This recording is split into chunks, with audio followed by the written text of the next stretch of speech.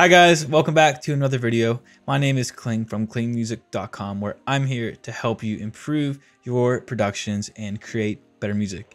In this video, we're going to be going over a couple of ways that you guys can get analog sounds inside of Serum. There's a reason that analog synths are still popular to this day.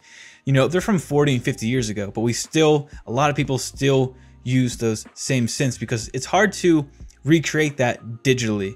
But in this video, I'm going to give you guys 3 techniques to actually get close to that analog sound, and then I'll be creating 2 sounds on the spot for you guys. So a lead, and then I think I'm going to do a pad as well. And the sounds that I make in this video and a couple more are going to be available down below on my website, klingmusic.com, in the free download section. You guys can check that out. With that said, we're going to hop straight into it. All right, so first things first, we're going to go over the easiest way to get that kind of sound. And the first one is going to be Wavetable Selection. And you might not think a lot of it. So here I have loaded the default wave in Serum, default saw. Then there's the MDC, DS saw, and the Juno saw. If you guys don't know what those words mean, don't worry about it. It doesn't really matter. But basically, they're all different variations of saw waves. So if I actually spread these out, but if we look here, they're all just a little bit different. And then when I play all of these back to back, they're going to have small differences, but those small differences really make the difference. So take a listen. You can hear that some of them just have different vibes. So this one right here, this Juno, kind of more nasally and there's less high end than this default saw. Number 2 is going to be the pitch variation, and I'm going to show you guys exactly what that means. And this is probably the biggest thing, in my opinion, that really separates an analog synth versus a digital synth. So in analog synths, the pitches, there's a little bit of imperfection. I'm sure you guys have heard that before. The analog synths have a little bit of imperfection.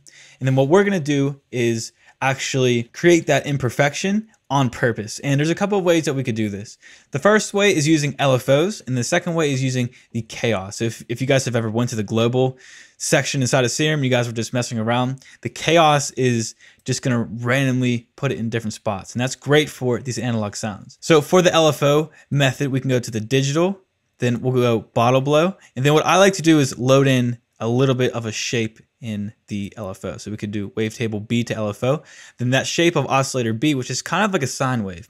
We could definitely load up a standard sine wave, but I like to give it just a little bit of, going imperfect on that imperfection. So we can drag LFO1 onto the fine pitch, drag it back.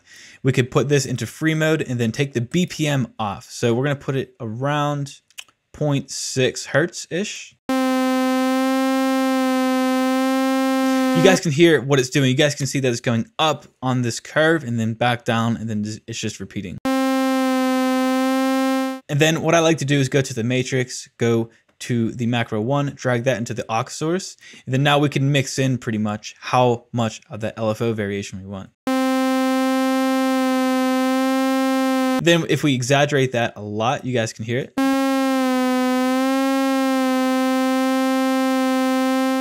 And the main thing here is that it's going really slow. It's not fast. So if we wanted like a vibrato, we would put it on 1/16 like this, drag this onto the fine pitch. We can take it off that phase. And then that would give us a vibrato. But the slower rate here is going to give us more of that, like it's slowly going in and out. And then it's pretty much the same thing for the chaos. So if we right click on the fine pitch, so right click on that 0, mod, source, then we can go to chaos 1. And then if we play it, it's going to be ridiculous. So we could drag macro 1 onto the aux source, then go to global, then turn this down to about 0.6-ish, but it's to whatever you like as well. And using both the LFO and chaos are pretty much going to give you similar results, but it just depends what you like. And the third way is using effects. And if I turn all these effects off right here in this one preset already made, listen to the before and after. Here's before. Similar to what we were just doing with that saw wave. Really simple. But if we turn these back on, listen to this.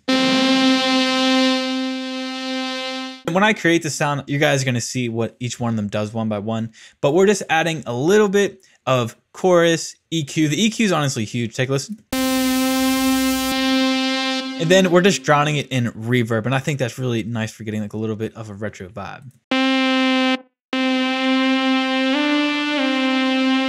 So with all those techniques out of the way, let's make a couple of these sounds real quickly. The first one, we're going to create that lead. First, we can load up any saw wave is going to do. We're going to keep it on one voice of unison, so we're not going to be doing any detuning or anything.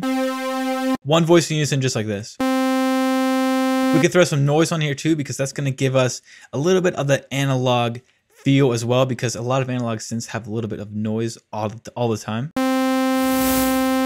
Just like that. And then now we have to decide, do we want to use the chaos or LFO? And for this one, I'm going to use the chaos just because just felt like it. So we're going to go chaos. We can put this rate back to around 1. It's already around there, 0.6. And then let's drag macro 1 onto there, and we can mix it in. Slow it down a little bit.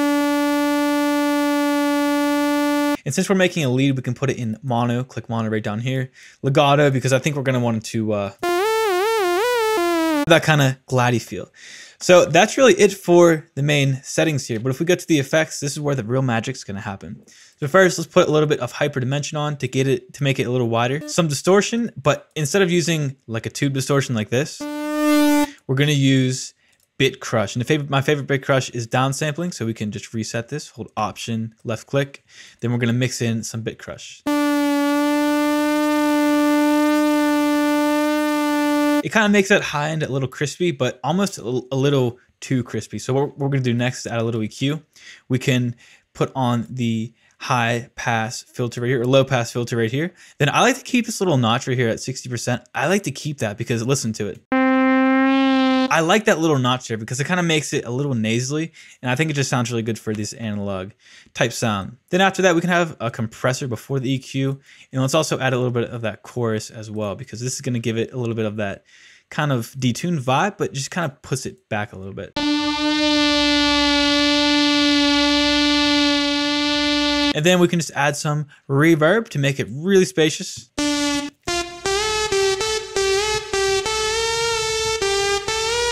And one more thing I forgot, make sure we cut the lows out of there, because that noise has a little bit of low end, so we can cut the lows out right here.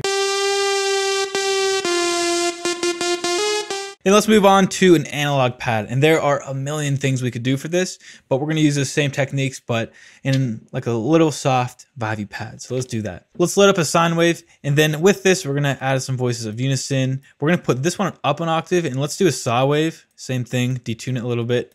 And then we're gonna make that just like that. So this one's going to be a 0 octave. This one's going to be +1. Then we can turn on a filter. Let's turn on a filter right here. Route both of these here.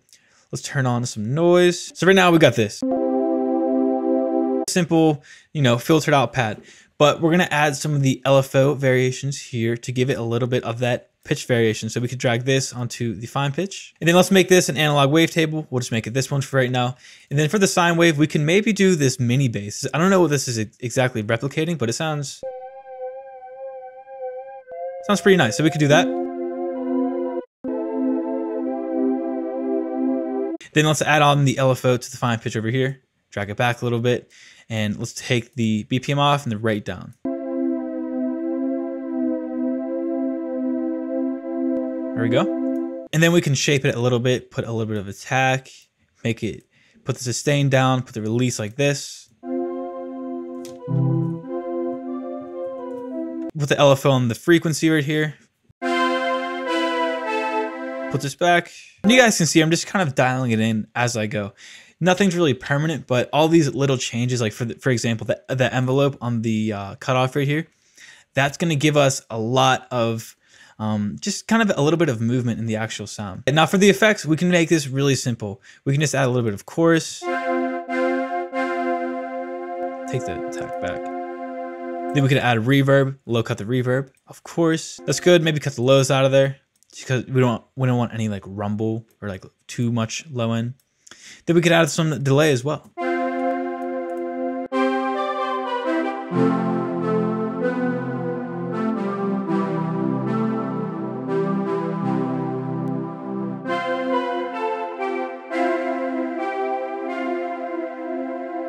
And there we go. That's how you're going to be able to get those analog style sounds. It really comes down to what wavetables you're using. And I know it doesn't make the biggest difference, but that's going to be just a step closer to the analog feel. Pitch variations are also a great way to get that. I think it's probably the biggest thing in terms of just how it actually sounds out of the synth. Then of course the effects are gonna give it a little bit of a vibe, some chorus, some reverb. That's it for this video. Check out all the other free sounds I have in that analog style for Serum down below for free. You guys can check it out, klingmusic.com. Click the link below. And with that said, that's it for this video. Have a great day. Peace out.